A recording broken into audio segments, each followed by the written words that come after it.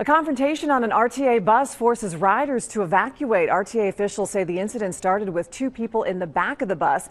Apparently, they got into some sort of altercation that continued outside the bus, and officials say the driver acted quickly to keep everyone safe. First response was to protect the other customers on the bus. He did what was right. He secured the bus and immediately opened the rear door so they could depart, which is the best way to keep everybody else safe on the bus. He did a great job. One person was taken to the hospital and arrested, but it's still unclear how they were involved. The remaining passengers were transferred to other buses.